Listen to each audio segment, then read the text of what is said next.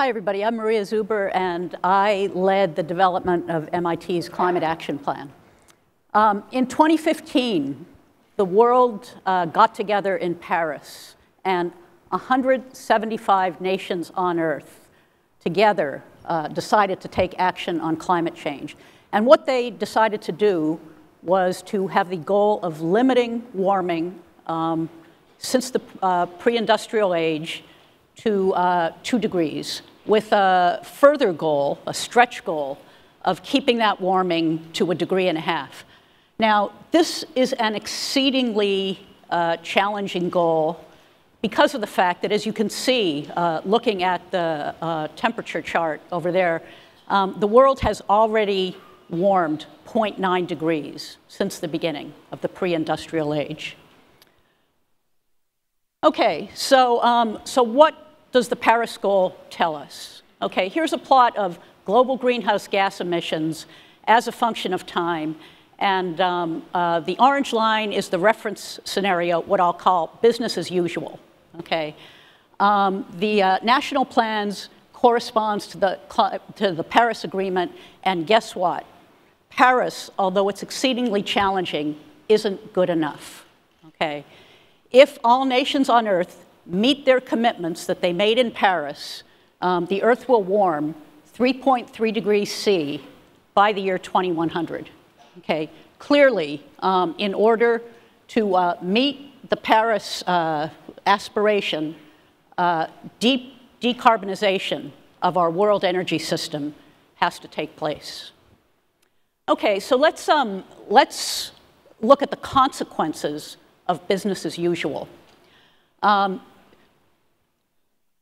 Two researchers, Fatih El-Tahir of MIT and Suchil Kang of the MIT Singapore Alliance, did a study of the North China Plain. Now, the North China Plain, the Chinese all know this, but for the MIT people in the audience, is important because it is China's most populous and most agriculturally important area.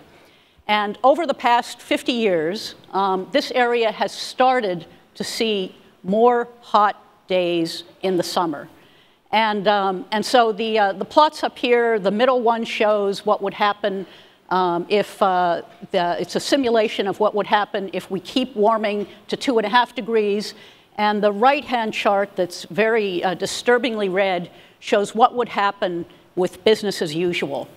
And so one of the issues here is that this area, because it's a center for agriculture, is undergoing great amounts of irrigation, and the irrigation is increasing the humidity of this area.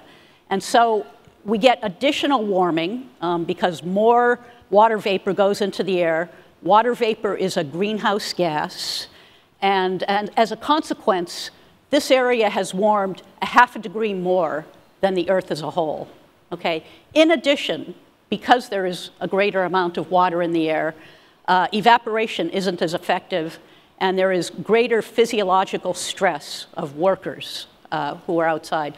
So what this research shows is that by about the year 2070 or so, there will be a number of days where even healthy human beings can only spend a short amount of time outside every day. And this would obviously have very negative consequences for human health and for China's agricultural system. Okay, so let's look now at what good behavior or meeting the Paris goals can buy us. So what I'd like to show here is the results of a study that was jointly done between Tsinghua and MIT, looking at air quality and warming and what the consequences would be if China meets its goals associated with the Paris commitment. So thinking about this from a human health perspective, this analysis shows that nearly 100,000 people would avoid premature death, okay, and that the savings would be a factor in healthcare costs, would be a factor of 4 times greater than what it would cost China to actually meet its commitments in Paris. So meeting the Paris commitments and having a better climate really pays for itself many times over.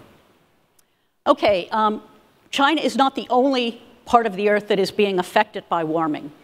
In Boston, we are used to shoveling a lot of snow in the winter. But this past January, an intense storm moving up the East Coast caused extensive flooding because it was rain instead of snow. And what you see on the right-hand side here are predictions that show the blue area. Let's see if I can point to this. This is Boston, and here's Cambridge and MIT right here.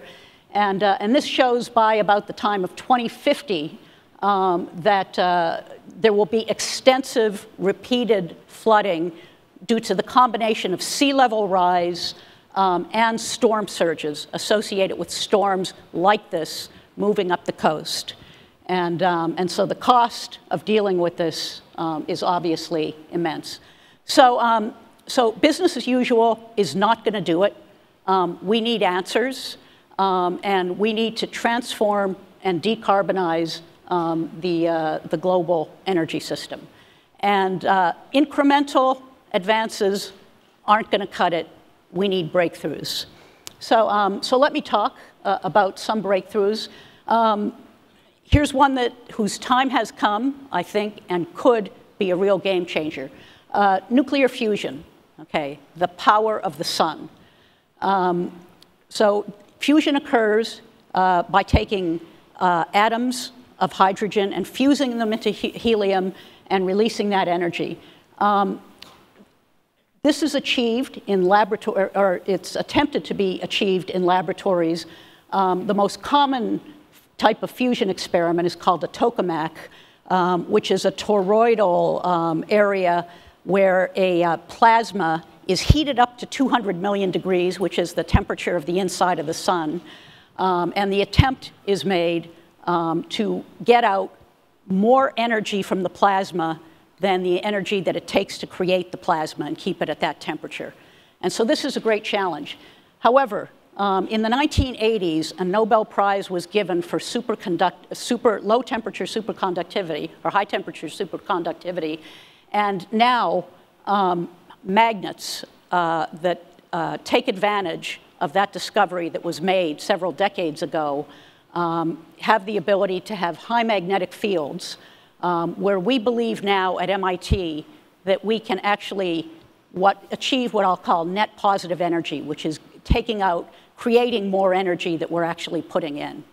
And so in order to accelerate that realization, MIT postdocs have started a startup company, and the campus is collaborating this. The experiment is called Spark, and the attempt is to achieve net positive energy within the next decade and to make the first fusion power plant within 20 years, okay?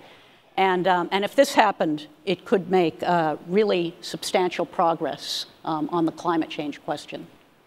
Okay, next, battery technology. So there have been, in the marketplace, real advances in solar and in wind, but we have a base load problem in that that energy is not always available, so we need storage. Now there was a type of battery that actually was developed 50 years ago, it's a battery that has salt as an electrolyte and nickel chloride as the electrodes. And the problem with this battery is that the membrane that separated the different electrodes was made of a ceramic that was brittle, so it was impossible to take this battery and scale it up to the level of the grid. However, Professor Don Sadoway at MIT and his researchers in his group have found a way that one can take a steel mesh and put a titanium nitride coating on it, and that this serves just as well as the ceramic did, but it has the advantage that it's very robust and actually opens the possibility of scale up. Now, there are many other possible battery designs that are being looked at. We need to look at these all, but we're starting to see some real progress in this area. The third technology that I will talk about that's really necessary is the idea of achieving negative emissions. So on this diagram, what you see is the effect of carbon dioxide emissions as a function of time, and the blue line there is the current trajectory, which is completely unacceptable. The red line corresponds to what the emissions trajectory would look like if we follow the Paris Agreement, and what that shows is in the out years of 2100 or so, that we're actually going to have to take CO2 out of the atmosphere. This is what we call negative emissions. And the only way to avoid that is if we start to, those other gray lines there correspond to trajectories of different pathways to achieve a limit of 2-degree warming that are more aggressive than Paris. And the issue there is that we have to start seriously decarbonizing right now, okay? Professor John Deutsch of MIT and Arun Manjuhar of Stanford actually collaborated to show that for any technology to enable major progress to be able to reduce CO2, it has to be done at the gigaton scale. Okay, and to put that in perspective, a gigaton exceeds the CO2 emitted by all international commercial aviation per year. So the odds that we're going to need negative emissions are actually pretty high. Now, so what are these technologies? Well, we could go low-tech and just plant a lot of trees. That's not going to be good enough. We can teach plants to more effectively take CO2 out of the atmosphere. That work is ongoing. And of course, carbon capture and sequestration is actually going to be essential in order to make this kind of progress. And we wish that we could all just stop putting carbon dioxide into the atmosphere today, but especially emerging economies need to take the cheapest energy they can. So in the transition until we reach energy that is affordable and is low carbon, we really have to find a way to take CO2 out of the atmosphere. So things have to change. They have to change in China. They have to change in the United States. In the United States, we can't assume that these oil wells in Texas can just keep on pumping oil forever. It's not going to work with the kind of energy transition that we need to have. This coal mine in Wyoming can't keep mining coal and sending it to the United States and other international areas. And finally, I'll note that in 2013, China announced the very aggressive One Belt, One Road program in order to take the old Silk Road area and open that up for trade, and also take what they'll call the maritime Silk Road. And the idea here is to open up trade routes across Asia, Europe, and Africa. So expanding trade is a really good idea, and it's a worthy goal. However, in order to make this a reality, it's going to be necessary to invest in infrastructure along there, in roads and factories, manufacturing, and so it's going to be energy intensive. Okay, and then once that infrastructure is in place, there are going to be operations, and those operations are going to be energy intensive. So there's really an opportunity here. If this is done in a low carbon manner that's consistent with the reality that we have, it's a real opportunity for global leadership on low carbon economy. If it's just done by building coal plants, then all the gains that China is making in investing in clean energy are going to be wiped out by growing the trade here. So, so I will end here with a quote by my colleague Pierre Sellers, who is an astronaut and a climate scientist.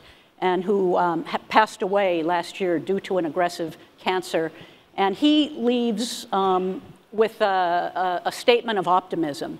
And I am optimistic as well. So all of the challenges that we see in terms of the difficulty of limiting 2 degrees are based on all of the technologies that we have here today, okay?